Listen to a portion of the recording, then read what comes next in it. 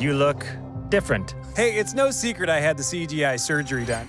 Disney Plus's Chip 'n Dale Rescue Rangers is very different from the Chip 'n Dale your parents and their parents grew up with. The famous duo has gone through many iterations over their more than 70 years of films and TV shows. And today we're going to round up all the changes the two tiny crusaders have gone through. What if I did something like, I am into nuts. Good, I love it. Great stuff. Number 1. Get your quills out for our first topic. The first time we ever saw this duo was Disney's 1943 animated short, Private Pluto. And a few things have changed since then. The original duo was hand-drawn in 2D animation, with some scenes even reused to save money on their films. Can you imagine a time when Disney was worried about money?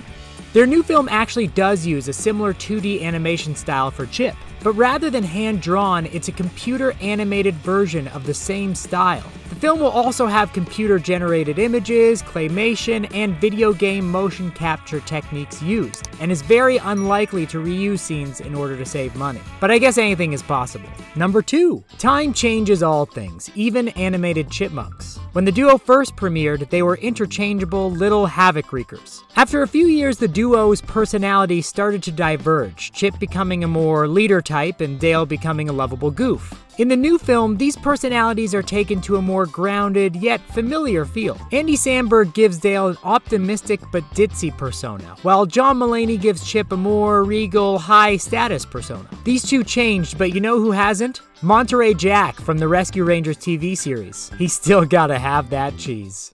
Number 3. It might not be a Marvel movie, but it's still packing tons of CGI. Back in the days of pestering Pluto and dominating Donald Duck, we did not have the huge repertoire of computer-created characters that we now have in the 2020s. Chip 'n Dale recognizes the legacy of hand-drawn animation and computer-generated imagery not only in animation technique, but in theme. Old versus new, facelift versus face keep. CGI is the new kid in town, and the film calls that out and deals with it. Number 4. You wouldn't think a film about chipmunks was gonna get real, but here we are. Old Chip 'n Dale didn't ask their viewers for much. All you had to know was there was a dog, there were chipmunks, and the three of them didn't get along. More recently, Chip 'n Dale began solving crimes with the crew. But still, the series didn't ask for too much though, as the crimes committed weren't very complex. The filmmakers for this version of Chip 'n Dale are digging a little deeper than before, commenting on the legacy of these two characters, the Hollywood system, and Disney itself. This place looks weird. Remember that animation style where everything looked real, but nothing looked right?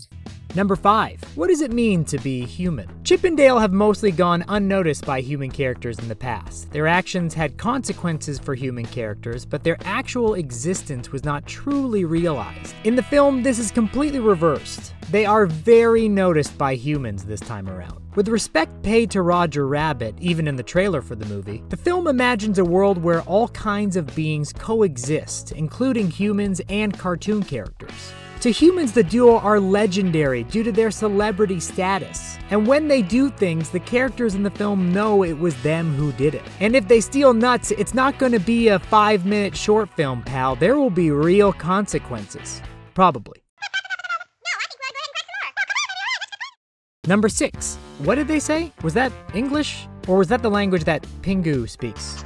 The pair of pranksters used to have high-speed, nearly indecipherable conversations with each other. I mean, it was English, but barely. It was also all done by a single voice actress who did the lines for both characters. There's Disney trying to save that money again. The new Chip 'n Dale speak a lot slower, with much more distinct voices. As Andy Samburg plays Dale and John Mulaney voices Chip. Most would agree it's much easier to follow their conversations this time around. Number 7. Much like Doctor Strange and a bunch of Spider-Men, Chip and Dale are entering the multiverse as well. The Chip and Dale universe used to be a pretty small one. You might get a Pluto or a Donald Duck or a Mickey Mouse crossover, but that was really the full extent. In the new film, anything is possible. You got old, scary Peter Pan. You got Pumbaa from the CGI Lion King. You got Borat. You got Gimli. That's Gimli from Lord of the Rings, right? I'm almost sure that's Gimli. It's not Gimli? Number 8. It only took 70 years, but these chipmunks have grown up. The old Chip 'n Dale was pretty easy content-wise back in the day. I mean, technically, Private Pluto was a propaganda film for the US war effort, but really, I don't think many people then enlisted to help dogs fight chipmunks. The new Chip and Dale film gets into some pretty mature themes, including aging, addiction, severed friendships. Not like kids' content hasn't gotten into these things before, I'm just saying it's a pretty big change from Annoy the Loud Duck. Number 9. Some people believe humans evolved from apes, but maybe it was chipmunks. Chip and Dale began as very much a pair of chipmunks. Granted, they spoke English and had some human-like moments, but these were very clearly chipmunk in design. As time has passed, the characters have become much more like humans who look like chipmunks. They got clothes, wardrobe changes, more human voices, they walk on 2 legs exclusively, they even have human voicemail machines. The next film with them is just going to be 2 guys with the names Chip and Dale. No chipmunk stuff at all, you'll see. Number 10. Never thought I'd be talking about what motivates a chipmunk, but here we are. Over the years, the motivation of the duo have changed. In the beginning, the 2 were happy just to get some nuts while outsmarting whatever adversary they had to in order to get their fill. Eventually, they became rescue rangers, preventing crime and saving critters and humans alike.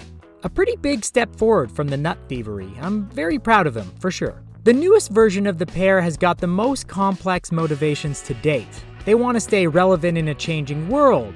They want to reconnect with lost friendships. They want to solve complex cases with even more complex characters.